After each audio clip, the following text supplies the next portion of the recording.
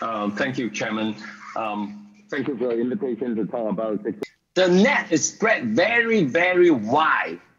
And I believe that in the drafting of law, what go into the mind of the Communist Party is all the action taken over the past protest movement. So when they are so angry with the protest movement, so they can't every act and try to criminalize every act in the past and try to cover it this time under the national security law, so that it can be a revenge against the people of Hong Kong for what we have done in the past years.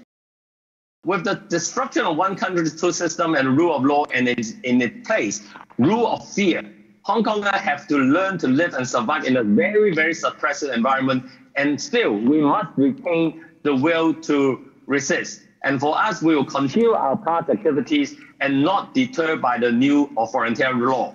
We will fight on for freedom and democracy. Thank you. We do know that the NPC Standing Committee has the power, the overriding power, to interpret vague clauses. But the law is silent as to whether the courts of Hong Kong also have the power to interpret the law.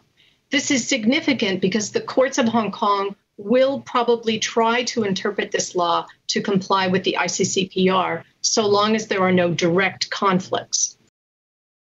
Where there is a direct conflict, then this law will prevail. That means that China will be in breach of its obligation under the Sino-British Declaration to ensure that the ICCPR continues to be in force in Hong Kong. What's happening in Hong Kong will soon spill over to the world, and that's why I believe the United States must hold China accountable for its continuous encroachment on Hong Kong autonomy and China should not be allowed to guard its international obligation while benefiting from Hong Kong's special economic status. We must act now to act tangible pressure on China, including the use of a range of instruments provided by the new Hong Kong Autonomy Act just passed, and to provide substantive assistance to Hong Kong protesters, such as favorable immigration and refugee policy, for it may soon be too late. Intimidation and heavy-handed governance, Beijing turns Hong Kong into just another Chinese city while trying to keep its outer shell. In doing so, it hopes to preserve the illusion that the city is still autonomous. The international community must not be confused.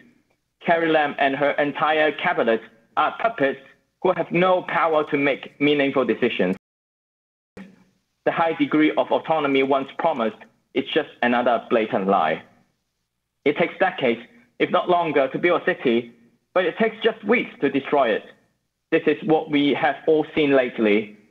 What now lies ahead of us is not just the personal safety of my friend Joshua or other leading oppositional figures like Martin Lee and Jimmy Lai, but the survival of Hong Kong as an idea.